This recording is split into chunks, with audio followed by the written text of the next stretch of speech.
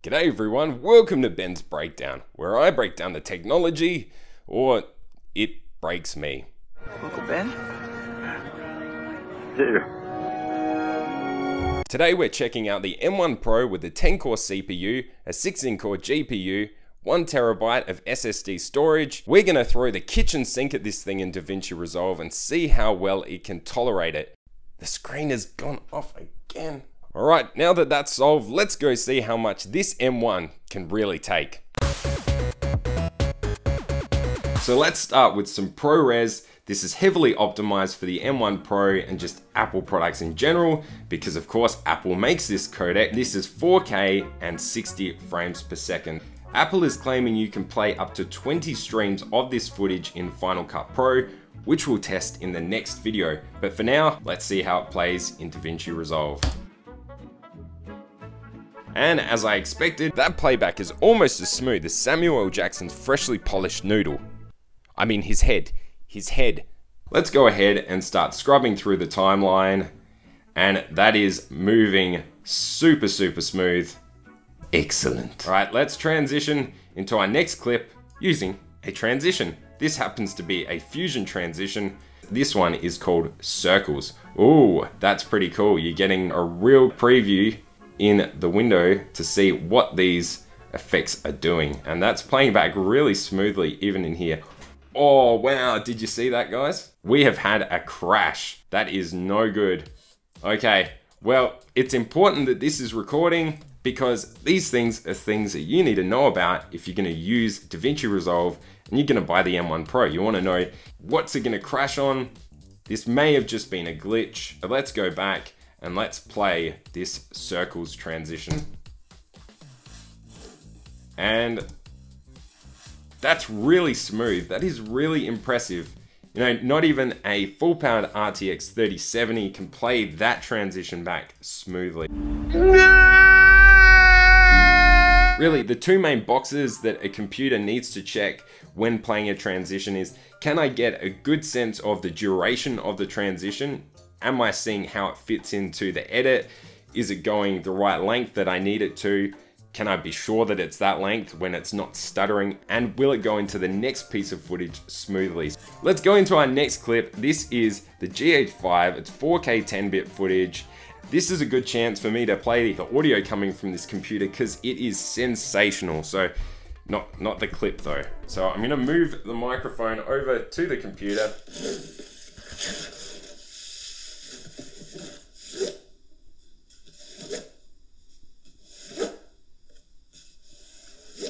The only fan noise that I can hear in this room is coming from the VL150 that's toasting my feet right now, turning me into Kentucky Fried Chicken. Let's go into the next piece of footage. This is the A7S III. It's 10-bit 4K and it's 120 frames per second. This footage is really difficult for the Legion 5 Pro to process, so I'm really interested to see how well this can play it back.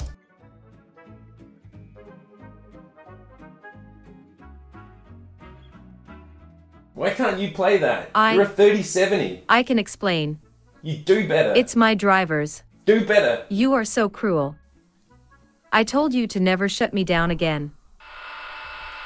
So let's go ahead and scrub through. Scrubby-dub-dub. Thanks for the grub. So the scrubbing is a little bit stuttery, but you know, you can still see what the clips are. It's just not kicking in quite as fast as I might like. I'll have a link below in the description of where I found all these video clips so that you can download them and test them on your machine. Quite often, a lot of YouTubers are taking clips that they've filmed themselves, which is awesome, and they're not going to get any copyright strikes. But the problem is that you don't know what that type of footage is, how dense it is, and then you have to try and source your own footage. And you can't get a really good comparison of how your machine stacks up to something that somebody's testing.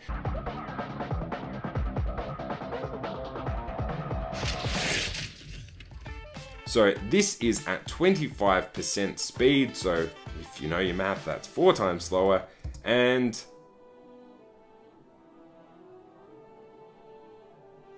that's beautiful. That is absolutely beautiful. Let's go full screen.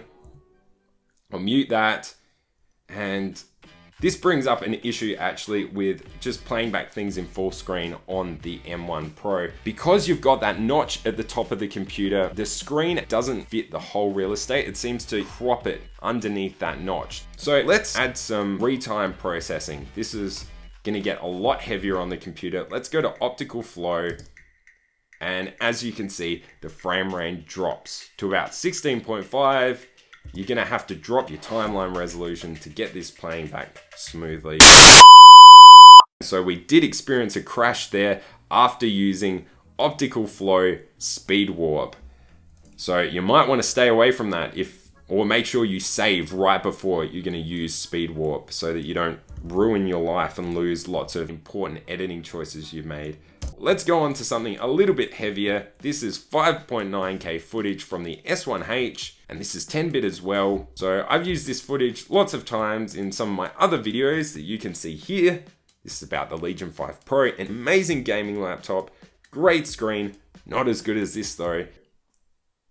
In that video, I tested this footage and stacked multiple layers on to see how many layers it could play back of 5.9K. Now, where I made my mistake is I resized it, repositioned it, and as you'll notice, the clip is playing back at the exact same time. The problem here is that GPUs do a lot better job decoding this when it's at the exact same time than if you go ahead and move them apart so that they're definitely at different times. Just moving that across. Oh, don't disappear completely. All right, there we go, peekaboo. So here we have it. You can see these definitely aren't at the same time and we're getting two clips. So this is better than the M1 that Jordan Drake was using in that video. Better than the Aero 15 with a 3080 and an Intel i9. Why don't I just go and duplicate another and let's see. So no, it can't play 3. It's getting pretty close. I reckon if you dropped it down to half resolution, you get there. See you later. All right, so coming up is some B-raw footage. Surely this is gonna be optimized pretty well. And that is playing back excellently. For 6K, that is pretty darn impressive. All right, so I'm just gonna go back to the start of this clip, and while it's playing, I'm gonna do a ripple trim. So let's go ahead and just see how quick that's gonna edit. So that looked really, really fast. So if you wanted to cut this up, going Command B, B, B, B, B, B, B, B, B, B, slicing this thing, slice and dicing. Pretty good. Not instantaneous, but that is still very good if you want to edit on the fly. Let's go on to the next clip, which I believe is the same type of footage, but it's just anamorphic.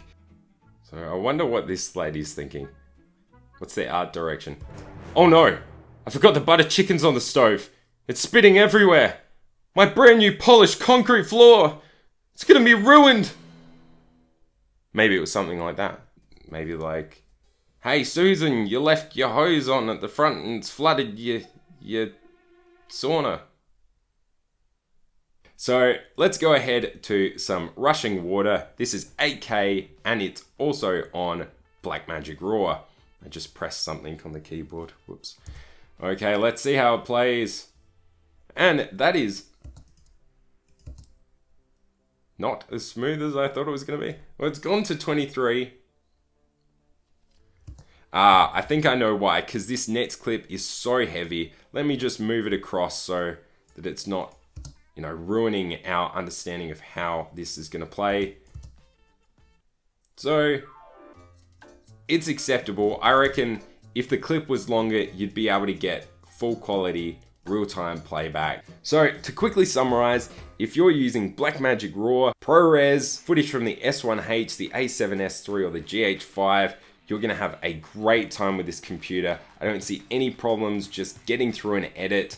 You might struggle with some multicam where you've got to optimize some of those higher resolution clips, but in general, this just plays so well and you're gonna have a really enjoyable time with it because you're not battling the fans and you're getting a really, really amazing screen to look at that whole time.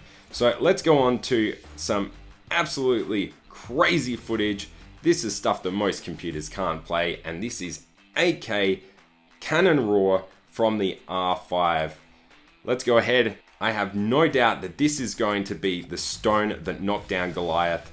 So yeah, I mean, we're getting 4.55 frames per second. You know, she's happy, but if you were editing this footage, you wouldn't be. So you're gonna have to throw the kitchen sink of optimizing just to get this to work. The cool thing is though, I've tested this clip in Final Cut and there is a different outcome. So stay tuned. Make sure you subscribe and click the notification bell so that you can stay up to date when that Final Cut Pro video comes out. Next we have some more 8K footage, but this is from a Red camera. Let's see if that plays back smoothly. It's a little bit better. We've got 14 frames, kind of hovering around 14.5. Still better than C-RAW, but you're still gonna have to drop your timeline resolution or go into a proxy mode and set half resolution or a quarter resolution. Why don't we just see how far we have to go when playing this? So half resolution isn't gonna work. Quarter resolution, I don't imagine will work. So this is where my hidden handy dandy trick comes in that is in this video. So if you want to play clips like this 8K footage and you only have Davinci Resolve, then you're going to want to check that video out so that you can get smooth playback in 8K. All right, so let's go ahead and delete this gap. We are in some exceptionally dense footage. This is 12K B-RAW. I have no doubt that this is gonna break this machine. It's just not gonna be able to play smoothly. Let's see how many frames it can get.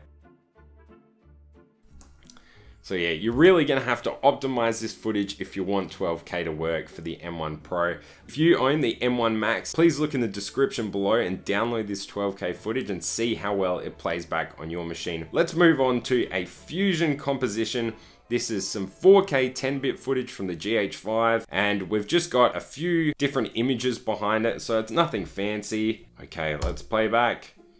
And unfortunately, we are not getting real-time playback. So these next two tests come via a special request from one of my fantastic subscribers called John Smith, who lives in Croatia. John wanted to know how lens flares and how the morphing tool worked on the M1 Pro. So John, here you go.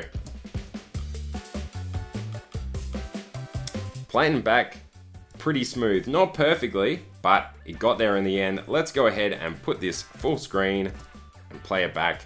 This is some anamorphic footage. Link below. Looks pretty awesome. This is just a really simple trick from another YouTuber where you add a glow effect, crank up the HV ratio, crank up the spread, and then you can also lift up the gamma, and that just gives this really cool lens flare effect. All right, next we're gonna go and see a morphing tool.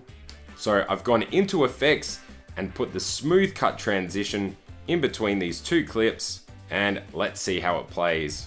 Not perfect, but good enough to tell what the duration of it is. That just looks really, really odd.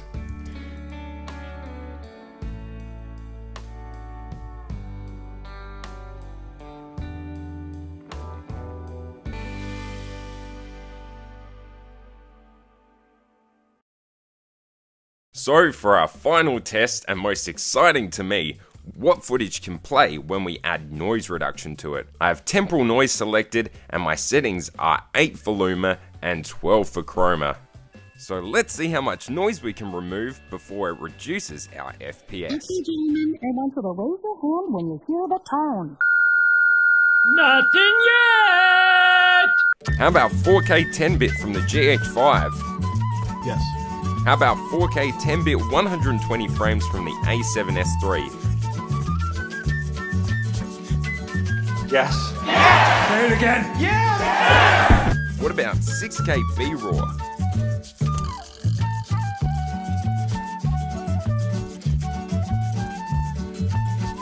Yappers. What did I tell you about yappers?